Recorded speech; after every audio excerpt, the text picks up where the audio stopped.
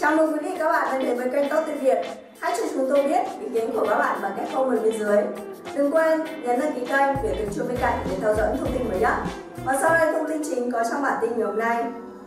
Real Madrid gặp Mallorca, củng cố ngôi đầu. Real Madrid tiếp đón Mallorca trước sân nhà với mục tiêu giành 3 điểm để củng cố vị trí số 1 trên bảng xếp hạng La Liga.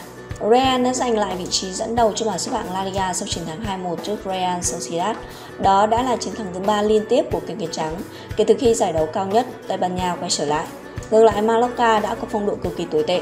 Họ nếm trải 2 trận thua, 1 trận hòa và cũng chỉ mới ghi được vỏn vẹn 1 bàn thắng kể từ khi La Liga quay trở lại. Trên lý thuyết có vẻ như đây sẽ là một trận đấu khá đơn giản đối với Real, nhưng chúng ta không nên quên rằng Mallorca là một trong 3 câu lạc bộ đã giành một chiến thắng trước kênh trắng mùa giải này. Tuy nhiên điều đó khó mà lặp lại được một lần nữa. Liverpool gặp Crystal Palace tiến gần ngày đăng quang. Liverpool quay trở lại Ngoại hạng Anh bằng trận hòa không bàn thắng trước Everton trong trận derby vùng Merseyside. Tuy nhiên, đội bóng của Willian cũng chỉ cần 5 điểm trong 8 vòng đấu còn lại của mùa giải để lần đầu tiên lên ngôi vô địch Ngoại hạng Anh sau 30 năm chờ đợi. Ngược lại, Crystal Palace hành quân đến Anfield với phong độ cực kỳ ấn tượng. Chiến thắng 2-0 trước Bournemouth đã là trận thắng thứ 4 liên tiếp của đại bàng mà không để thủng lưới.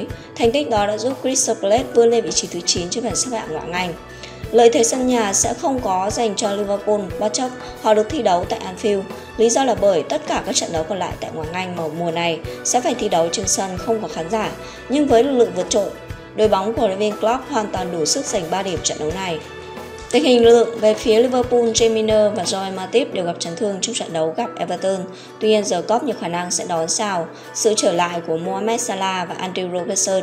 Trong khi đó, Crystal Palace sẽ vắng James Tomkins, Jeffrey Schwab và cựu cầu thủ Liverpool Martin Kelly để dính chấn thương. Mặc dù vậy, huấn luyện viên Hodgson nhiều khả năng sẽ không thay đổi nhiều so với chiến thắng 2-0 trước Bournemouth. MU gặp Sheffield United, cuộc chiến vì top 4. MU tiếp đón Sheffield United trên sân nhà Old Trafford trong trận đấu quyết định đến tấm vé tham dự Champions League mùa tới. MU đang xếp ở vị trí thứ 5 trên bảng xếp hạng Ngoại hạng Anh sau trận hòa 1-1 trước Tottenham. Trong trận đấu đầu tiên trở về sân nhà Old Trafford, đội bóng của Willian đang cần một chiến thắng để nuôi hy vọng trong cuộc đua giành tấm vé tham dự Champions League mùa tới. Trong khi đó, Sheffield United vẫn chưa giành được chiến thắng nào kể từ khi Ngoại hạng Anh quay trở lại, vì Aston Villa cầm hòa rồi thảm bại 0-3 trước Newcastle. Đội bóng của Ryan Cheswider khó mơ về cúp châu nếu họ không có được kết quả khả quan trước Quỷ Đỏ. MU đang có phong độ rất cao với chuỗi 12 trận bất bại trên mọi đấu trường, với 3 chiến thắng trong 5 trận đấu gần nhất. Quỷ Đỏ đang tận hưởng phong độ tốt và sẽ tự tin bước vào cuộc đụng độ này. Với lịch thi đấu dày đặc 3 trận trong một tuần, huấn luyện viên Willian sẽ rất khó xoay vòng đội hình bởi Sheffield United không có chiều sâu về lực lượng. Điều này có thể khiến các trụ cột của họ mệt mỏi và khó lòng thể được đúng phong độ của mình. Đội hình mạnh nhất MU đấu Sheffield United, Pogba sát cánh cùng Bruno Fernandes. Pogba nhiều khả năng sẽ sát cánh cùng với Bruno Fernandes ở hàng tiền vệ của MU trong cuộc tiếp đón Sheffield United tại vòng 31 Ngoại hạng Anh. MU vừa có trận hòa 1-1 trước Tottenham ở trận đấu đầu tiên của Ngoại hạng Anh sau khi quay trở lại. Kết quả này khiến Quỷ Đỏ vẫn kém 5 điểm so với vị trí top 4. Với vị trí thứ 5 hiện tại, MU vẫn sẽ đủ điều kiện tham dự Champions League mùa tới nếu lệnh cấm Man City được giữ nguyên. Tuy nhiên, đội bóng của Willian vẫn đang bằng điểm với Wolves và chỉ hơn 2 điểm so với Sheffield United. Vì vậy, thất bại trong trận đấu này có thể sẽ khiến Quỷ Đỏ gặp khó khăn. Mọi sự chú ý sẽ đổ dồn về phía Pogba, người đã để lại dấu ấn sau khi vào sân từ băng ghế dự bị trong trận gặp Tottenham. Trong đó đáng chú ý là mang về quả phạt đền để Bruno Fernandes ghi bàn thắng gỡ hòa. Sự kết hợp giữa Pogba và Bruno Fernandes đã khiến cho các cổ động viên MU cảm thấy vô cùng phấn khích. Bộ đôi này nhiều khả năng sẽ có lần đầu tiên sát cánh cùng nhau kể từ khi Bruno Fernandes gia nhập Quỷ Đỏ vào tháng 1 vừa qua. Victor Lindelof đã tập tễnh trong 12 phút cuối cùng của trận đấu với Tottenham, nhưng chấn thương của anh được cho là không quá nghiêm trọng, do đó trung vệ người Thụy Điển sẽ sát cánh cùng với Harry Maguire ở trung tâm hàng phòng ngự. Maguire và thủ môn David De Gea là hai cầu thủ bị chỉ trích nặng nề sau trận hòa với Tottenham. Tuy nhiên, cả hai đều vẫn sẽ nhận được sự tin tưởng của huấn luyện viên Sousa. Scott McTominay và Fred sẽ khiến huấn luyện viên Sousa phải đau đầu sau những màn trình diễn ấn tượng của bộ đôi này trong thời gian vừa qua. Trên hàng công, Anthony Martial, Marcus Rashford và Daniel James sẽ tiếp tục sát cánh cùng nhau. Trận đấu giữa MU và Sheffield United trong khuôn khổ vòng 31 Ngoại hạng Anh sẽ diễn ra vào lúc 0 giờ ngày 25 tháng 6.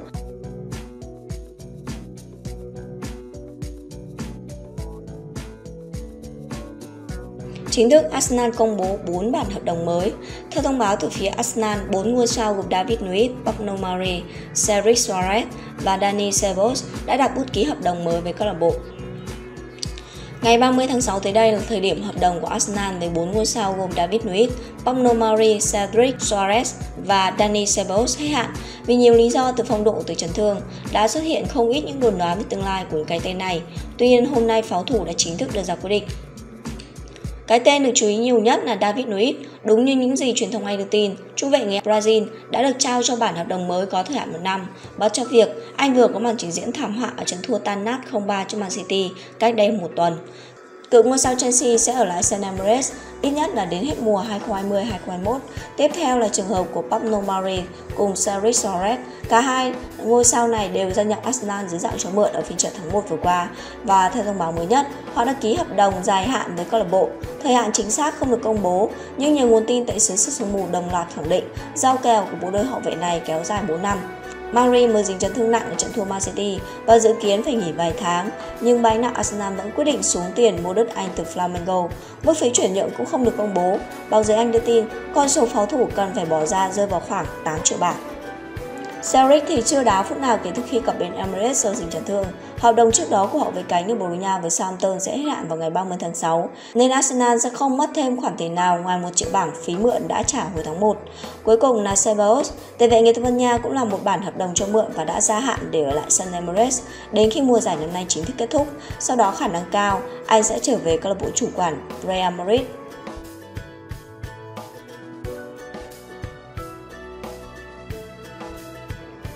Arsenal thở phào với chấn thương của thủ môn số 1. Dù Pedro sẽ phải nghỉ thi đấu không dưới 1 tháng, nhưng đây cũng có thể coi là tin vui với Arsenal khi tình trạng của thủ môn người Đức không nghiêm trọng như lo ngại ban đầu. Không chỉ mất 3 điểm trong chuyến lòng khách trên sân của Brighton cuối tuần trước, Arsenal còn mất luôn thủ môn số 1 Pedro vì dịch chấn thương. Thoạt nhìn có vẻ Neno đã gặp chấn thương rất nghiêm trọng. Đã có lo ngại về việc mùa bóng hiện tại đã kết thúc với thủ môn người Đức, và thậm chí anh còn có nguy cơ phải ngồi chơi xơi nước nhiều tháng trời, kéo sang cả mùa giải 2020-2021. May mắn cho Arsenal là tình trạng của Neno lại không nghiêm trọng như lo ngại ban đầu. Theo xác nhận từ bộ phận y tế của pháo thủ, tuyển thủ Đức chỉ bị giãn dây chằng đầu gối cấp độ 2. Thời gian anh cần để nghỉ ngơi trước khi trở lại luyện tập là 4 đến 6 tuần. Như vậy, dù khả năng vẫn phải nghỉ hết mùa giải này, nhưng Neno sẽ có thể trở lại trong giai đoạn tập huấn chuẩn bị cho mùa bóng mới của Arsenal. Ít ra huấn luyện viên Mikel Arteta sẽ không phải tính đến phương án mua một thủ môn khác, qua đó tiết kiệm được ngân sách chuyển nhượng vốn không mấy dư dả. Không may mắn như Neno, tiền đạo Gabriel Martinelli đã dính chấn thương đầu gối nặng ở một buổi tập của Arsenal. Tài năng trẻ người Brazil sẽ phải nghỉ thi đấu khoảng vài tháng và chắc chắn không thể trở lại mùa giải năm nay, giống trường hợp của trung vệ Bruno Fernandes.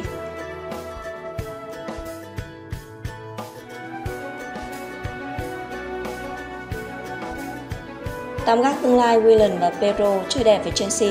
Hai ngôi sao chạy cánh Willian và Pedro đã chính thức gia hạn hợp đồng với Chelsea để tiếp sức cho câu lạc bộ trong phần còn lại của mùa giải. Hợp đồng của Willian cũng như Pedro sẽ hết hạn vào ngày 30 tháng 6 tới đây. Suốt thời gian qua đã có không ít những đồn đoán về tương lai của bộ đôi này.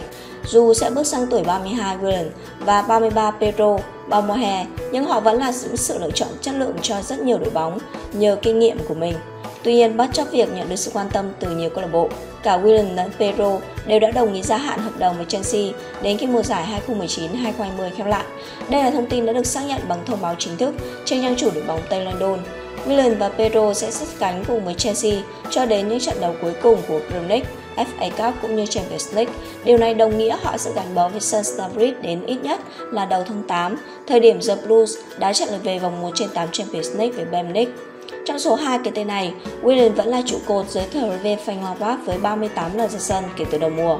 Ngôi sao chạy cánh người Brazil đã có 7 bàn thắng cùng 6 đường kiến tạo cho Chelsea ở mùa bóng 2019-2020. Không loại trừ khả năng anh có thể ở lại câu lạc bộ lâu hơn nếu có một lời đề nghị hợp lý được đưa ra. Pedro gần như chắc chắn sẽ chia tay Chelsea vào cuối mùa, với điểm đến tiềm năng nhất là AS Roma. Từng xuất hiện tin đồn cựu tiền đạo Barcelona không muốn ra sân cho The Blues trong phần còn lại của mùa giải để có thể sớm sang Italia chơi bóng. Thế nhưng cuối cùng anh đã tạm gác chuyện tương lai để cống hiến cho đội bóng áo xanh đến hết mùa. Đóng góp của Pedro hạn chế hơn Willian với chỉ 2 bàn thắng sau 18 lần ra sân, trong đó có 13 lần đá chính trong đấu trường ở mùa giải năm nay. Tuy vậy, ngôi sao người Tây Ban Nha được huấn luyện viên Lampard đánh giá cao ở tính chuyên nghiệp và vẫn hữu dụng ở những thời điểm nhất định. Cảm ơn quý vị các bạn đã theo dõi video của chúng tôi. Hãy cho chúng tôi biết ý kiến của các bạn bằng cách comment bên dưới. Đừng quên nhấn đăng ký kênh để được chuông bên cạnh để theo dõi những thông tin mới nhất nhé. Và giờ xin chào và hẹn gặp lại.